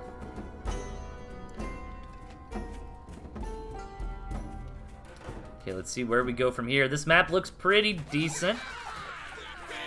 Everybody's got access to a second base, which I always like to see. Looks a bit better for red and blue. Then again, this high ground's kind of interesting. Like, this technically is a base for green, right? Because you can't get to it that way. However, this base is pretty contestable. It's kind of more in, like, Premium Bo's territory. But it's also very, very close over here. And Ziggy's got things like balloons and Artie and Ferret that could all just attack over that wall. Premium Bo's trying to find a way to be sneaky with these lizards. Can't quite get it just yet. Meanwhile, a big attack coming out from Raucus here. And Ziggy.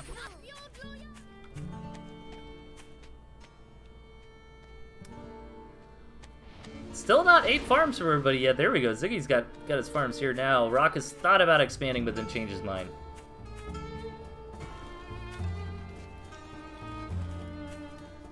Alright, Premium Bo's got a lot of money. There's the wolf. Ziggy coming in for an attack, but he's kind of in a 1v2. His partner's not with him here. I think Raucus is trying to do the same thing Premium Bo's trying to do earlier. Find a way to wiggle around in the back door over there. But there, unfortunately, on this map is no such area to do so.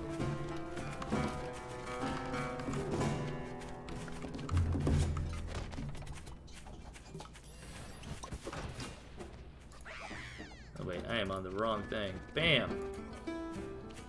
Okay. Alright, big engagement coming down here in the center.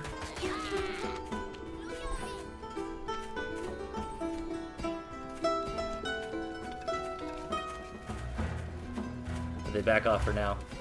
Suddenly Kodo, but I know, right? Everybody saw my my AFK prevention on WoW there. I thought I was being slick, but I had my OBS in the wrong thing. Alright, moving forward. Red and blue pushing, but gonna get caught back for the moment. I think that was smart because Raucus was ready to flank on the side.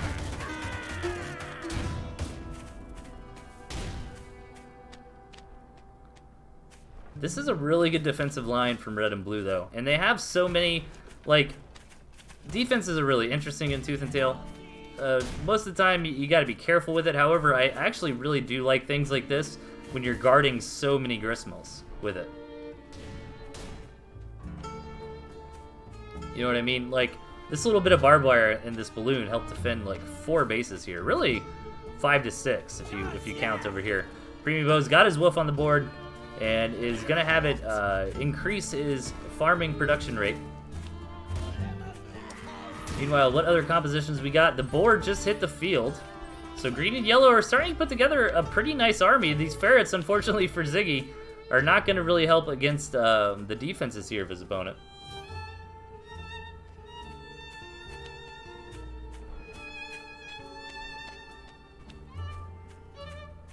Alright, the Owl Warrens are starting to go down, so it looks like we might actually get into a late game 2v2 here. As I say that, though, a huge push is coming out from green and yellow. Moving forward, busting right through that defense. This board doing so much damage. The wolf is here, but there's not a whole lot of units to buff. And is that going to be it? Kerpa doesn't have a whole lot left. Premium Bo does have a wolf, and he's got a couple buffed up units. Going to do a nice job cleaning up a lot of these pigeons here. However, the force for green and yellow is absolutely massive. Kerpa sent to the kitchens. And Premium Bo doesn't have the wiggle room to run around and do the crazy things he's known for in these 2v2 games. Keeping himself alive. And green and yellow, I believe, should be winning this here shortly. Yeah, Premium Bo's got nothing left. He's gonna have to tap. Nice victory there for Raucous Pacus and Mr. Ziggy. Okay, well, I wanted to get in a Mr. Ziggy game. Wasn't the one I had in mind, but there it is. Alright, real quick break, guys. I'm just gonna grab some water, and I will be right back.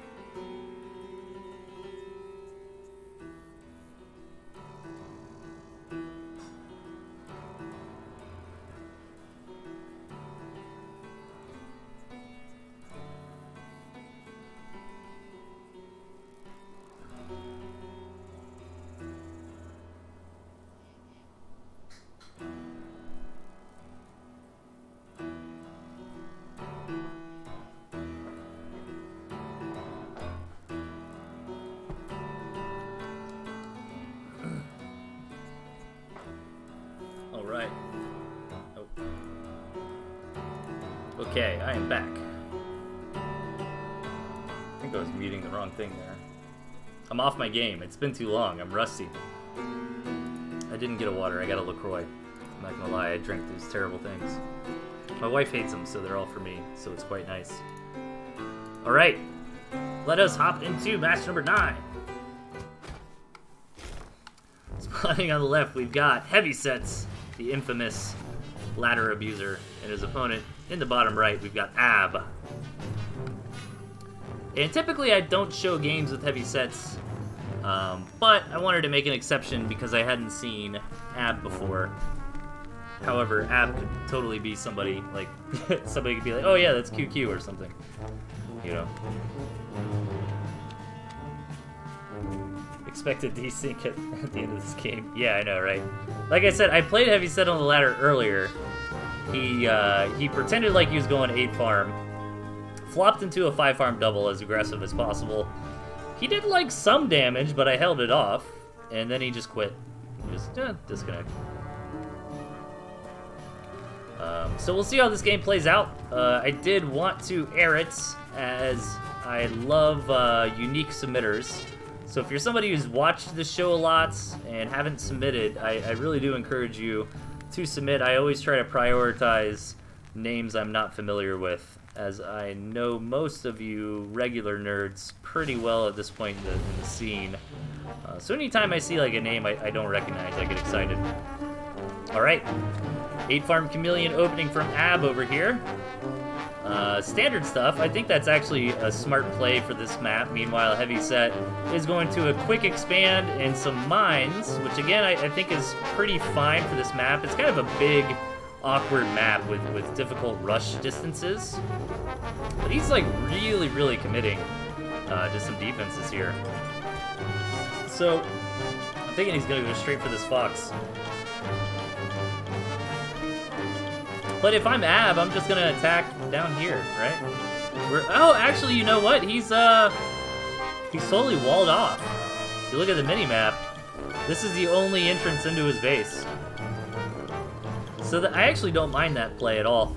I would have gotten the Fox Warren first and then thrown up the defense, though. Just because it would have been faster, right? Because this is 180 food worth of defense, so he could have thrown that Fox Warren up and then placed the defense down and still been safe. However, that is still a little riskier. Ab moving out with some chameleons. Onyx Smurf, yes.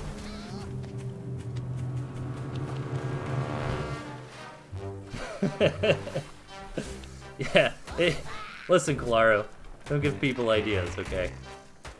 It is pretty easy to edit XML files. Oh man, Ab! Get it, Ab! Trying to be a bit sneaky there and hit just barely in range.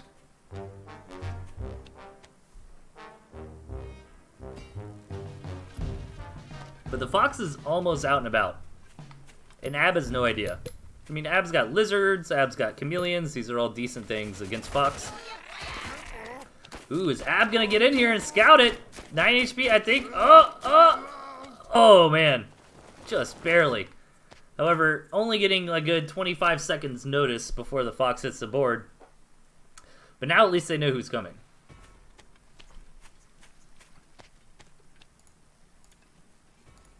So we'll see how they decide to respond. Yeah, going for some more chameleons. Getting a couple lizards as well. I think that's a smart plan.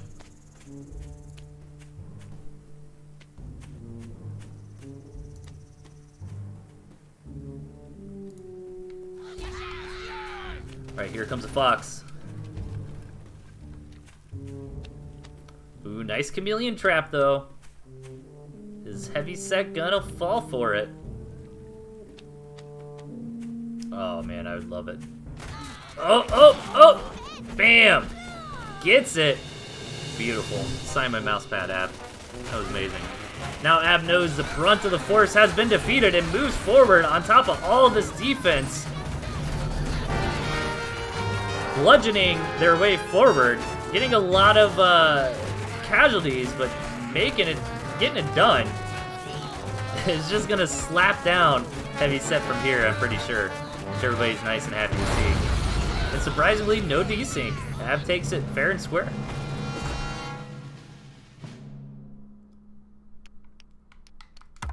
No red plug. I know, I'm as surprised as you guys. Alright, we got a couple left. This is the RNG tournament game I was talking about earlier and got very confused about. This looks more correct. Okay, in the bottom we've got Kerpa and Ramon Corona. And in the top left we got Pyle and Washo. So this match was submitted to me, I believe, by Ramon. I could be wrong.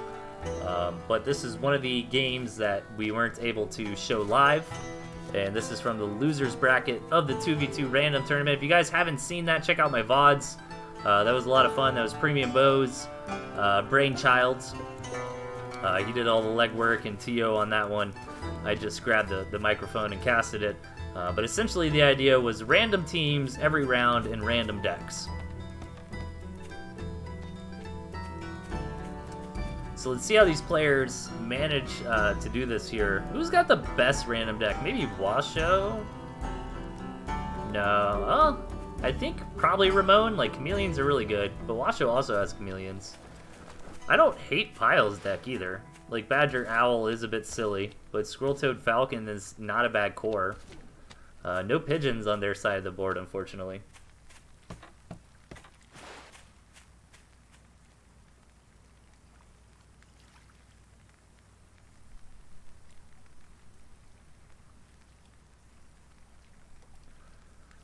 So let's see how this plays out. This is actually kind of a gentleman's agreement in the early game here. A little bit rare for 2v2, but I think it makes sense on this map as we are pretty far away. So it looks like most players hopping up to that 8 farm relatively quickly.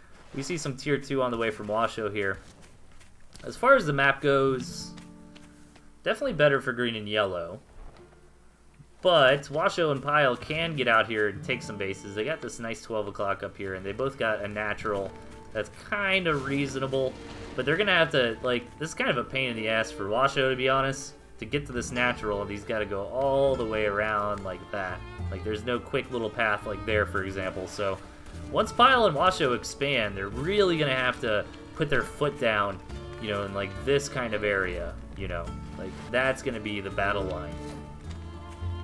But Pyle's already bringing up a balloon, which kind of makes me scratch my head a little bit, since that balloon's only really protecting the main bases. So maybe Pyle wants to try to get into a fast owl or something like that with this balloon. or maybe he wants to kind of leapfrog it forward as they take expansions. On the other side of the map, Ramon Corona already halfway done with his second base. Their team getting some tier 2 out as well. Kerpa putting together some decent barbed wire to try to ensure there's no kind of runarounds with these lizards here.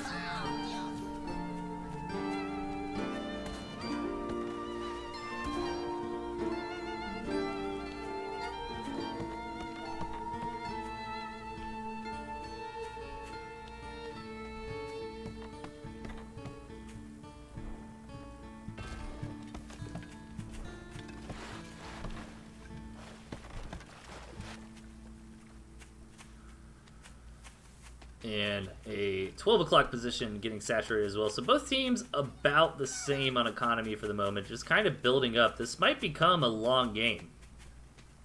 And I'm worried for red and blue if that's the case, because green and yellow really have the map advantage in that kind of situation. Owl being thrown down for Washo. This top base did get scouted by Kerpa, so they are hip to it. And red and blue are quite aware of this forward base. A little bit of the switcheroo here from Ramon, though. Selling off a couple farms right after their opponent scouts it. Love the artillery cannon balloon combo right here. That's going to be so hard to deal with. Like, look at that. Kalaru, come on. That's got to be like the type of thing you dream about, right? Like, it's got a moat. It's got a tree line. And this thing is set. What else could you really ask for here?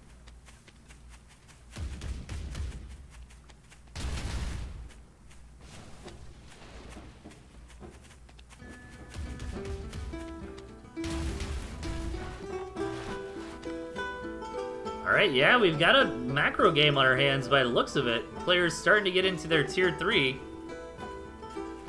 Pyle's gonna have to commit to his second base here shortly. He's floating quite a bit of food. I wonder what he's got all this food for. Maybe he just wants to dunk it down onto his second base once he gets it. He tries to take that gristmill, gets immediately spotted, but starts it again. And I'm thinking maybe he's trying to save up some money to like throw down some balloons. You know, right after he gets this base, throw down some farms too. And we did pass that 5-minute mark, so Kerpa and Pyle really need to expand. And with Pyle trying to take this base up top, he's going to really threaten this second base from Kerpa, but we got a big engagement going down here. The Badger is on the board for Kerpa, and Pyle's got one as well. Let's see, the Owl went down.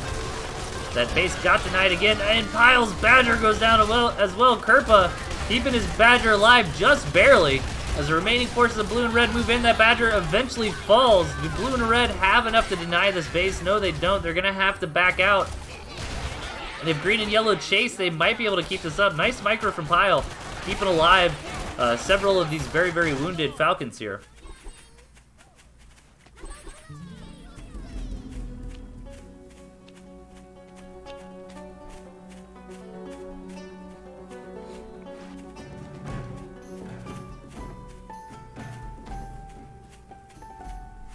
Yeah, this is rough for red and blue, in my opinion. It's going to be really hard for them to expand. Maybe Pyle should have tried to take this base over here. It seems fairly uncontested. You know, trying to get that base or even that one seem very difficult to do in this kind of position.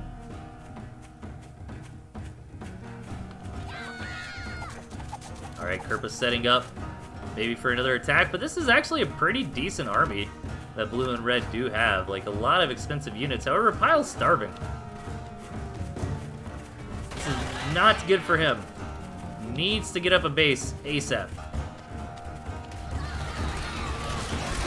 He's got 30 seconds left. That artillery cannon is somehow contributing in this fight. The range on that is absolutely insane. Pyle begins another gristmill, but they really can't lose it. Meanwhile, Kerpa, with the counterattack with this pack of lizards here, going into the main base of his opponents, as red and blue trying to hold their ground here and defend. Oh, but he snipes out Pyle before that gristmill was done, eliminating all of Pyle's forces on the map. And now Washo's in a 1v2 situation, although Kerpa is broke as well. Kerpa just made the plays to win the game here. Win the day. How'd I miss that rhyme? I'm very disappointed in myself. So we're kind of down to Ramon versus Washo here. I feel like Kerpa should be able to stay in this. Yeah, there he goes. Grabs that campfire. However, it doesn't have a whole lot left. The snake from Ramon, if it can stay alive, is going to do a ton. Wow, those toads did like nothing to it. A snake and a bunch of pigeons can be very, very deadly in small numbers here. And green and yellow continue to push forward and eventually win the match. Very cool. Awesome game.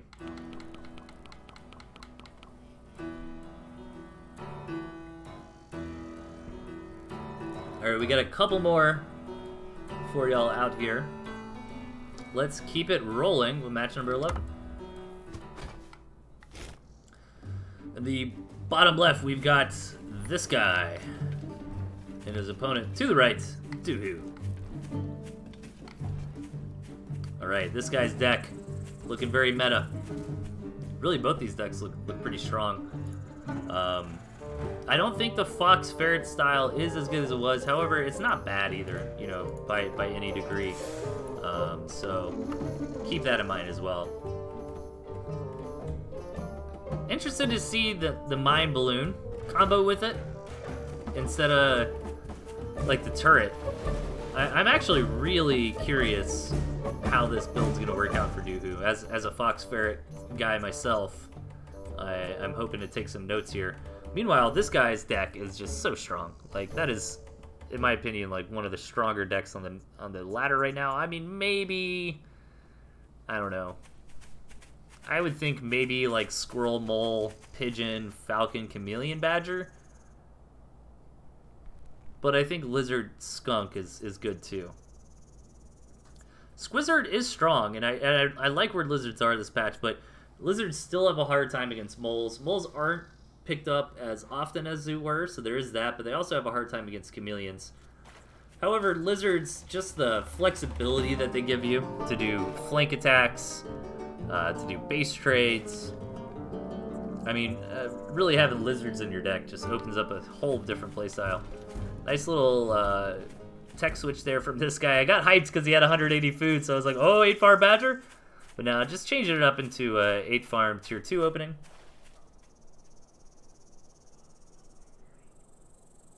And yeah, let's see how it goes from here. Doohoo, with these mines placed near the warren, those are to help deal with chameleons. And I think he placed those in response, perhaps, to seeing the quick tier 2, but then decided, I feel like getting aggressive this game instead. And he's going to push forward. I mean, this one warren here is not placed well for this guy. It is going to go down for free. And that's already a nice victory here for Doohoo, but he's going to push it forward. And does he get a pig? He gets a pig, which is nice, but I feel like this guy traded phenomenally there. Yeah. So this guy kind of wins the engagement, you know, pound for pound. However, does lose a pig, does lose a warren. And those are big tempo things that are going to slow this guy down. But this guy's still really going for a heavy tier 2 style. Getting up those skunks, kind of his key signature unit. This guy's very well known for his great skunk play. Yeah, very, very light on the tier 1 for the moment. Trying to get out this quick tier 2 instead. Which is one of those strats that if you can pull it off, you're in a phenomenal spot because tier 1 builds so quickly, you know, but it does leave you vulnerable. Like if Doohoo went into attack again, this guy would be in a difficult position. Doohoo, however, going for that fox. Fox gonna do pretty good this game. There's no mines or anything like that from this guy. He does have lizards, chameleons, so those can deal with the fox, but that's not like a hard counter, you know, that comes down to play.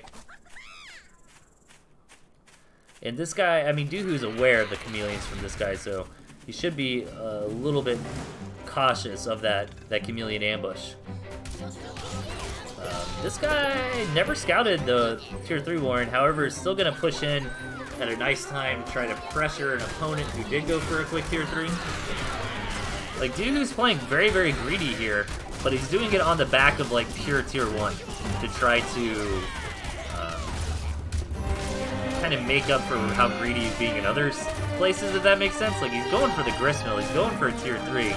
So beyond that, he was hoping he could hold on with Squirrel Mole. But this guy's army comp, with all the chameleons and skunks, is just very, very strong. The chameleons did go down, however, the skunks stay alive. And if you're this guy, I think you're okay with that.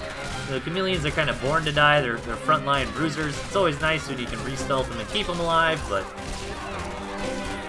you know, really what this guy's trying to do is keep these skunks up and running, which is going to apply so much pressure to his opponent. The fox is on the way. It's been bought and paid for, so it'll be on the board in about 30 seconds. But the question is, does Doohoo even have 30 seconds remaining in this game? As this guy pushes more and more forward. Yeah, I think the moral of the story of that game was Doohoo was trying to be too greedy in too many different directions. You know, it's either you get the quick Tier 3 or you get the quick second base. He was trying to go for both.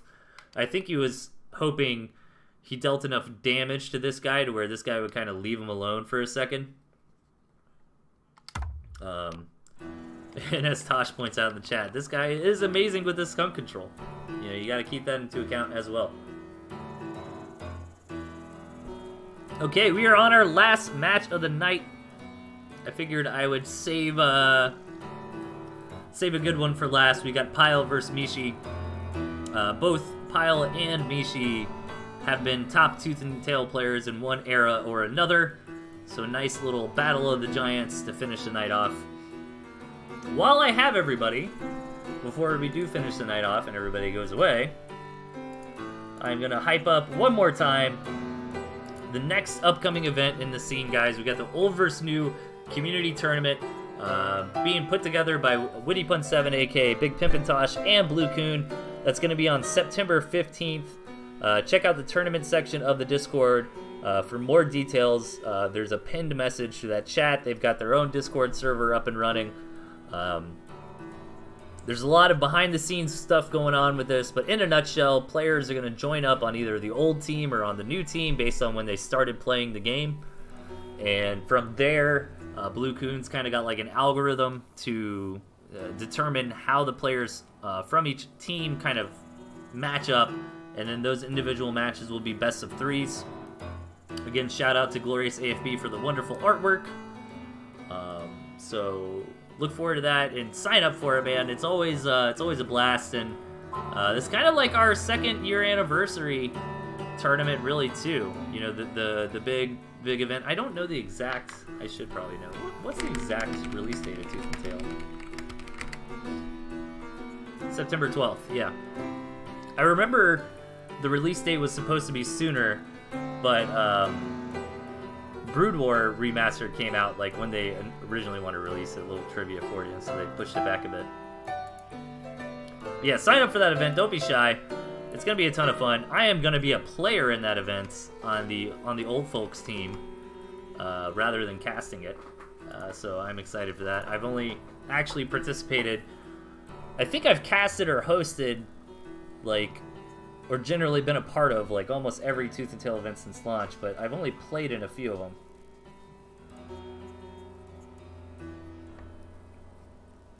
They're gonna lose it for the old folks. I hope not.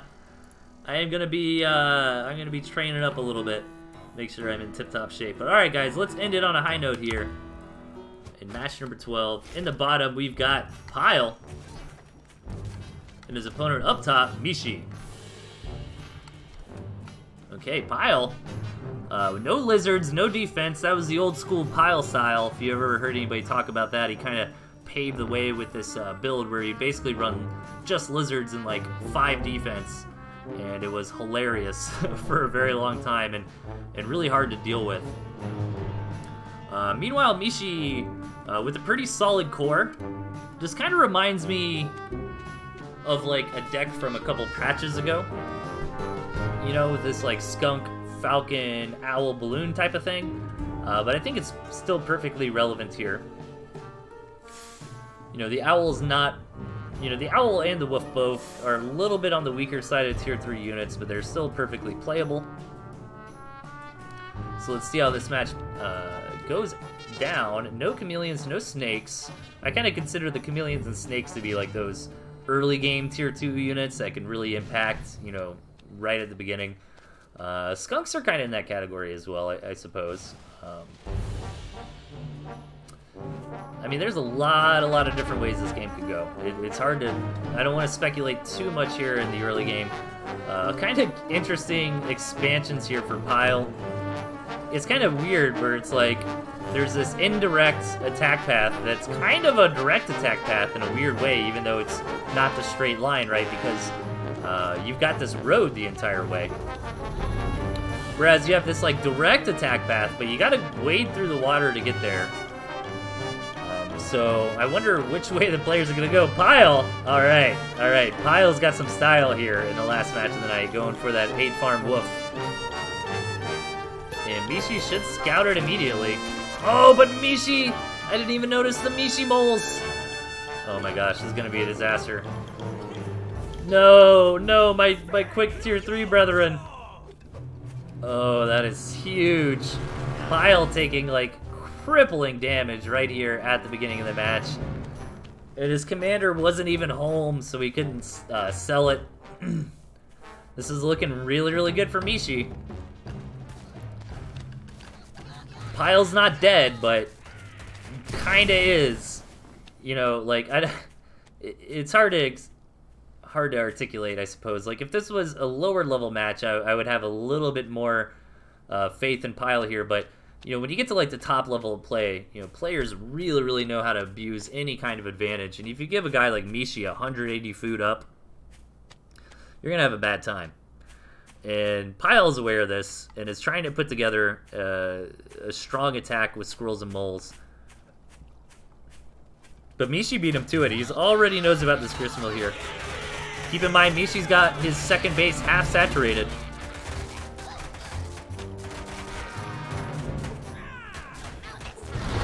And that's gonna be it. Man. Pile trying to be sneaky with the quick tier 3 warren. However, Mishi, with that mole in the back door, takes it out, takes the match.